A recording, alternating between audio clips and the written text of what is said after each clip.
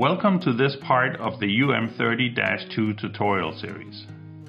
In this section we will show you how to reset the sensor to the default settings. In order to reset the sensor to the default settings, it should first be disconnected from the supply voltage. Then press and hold the T1 key while power is being restored. T1 must be held until reset has been displayed. This typically takes approximately 15 seconds.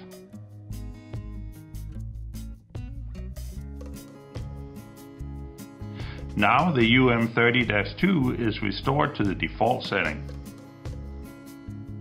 In the next part of the video, we are showing you the scaling of the analog output. Thank you for watching.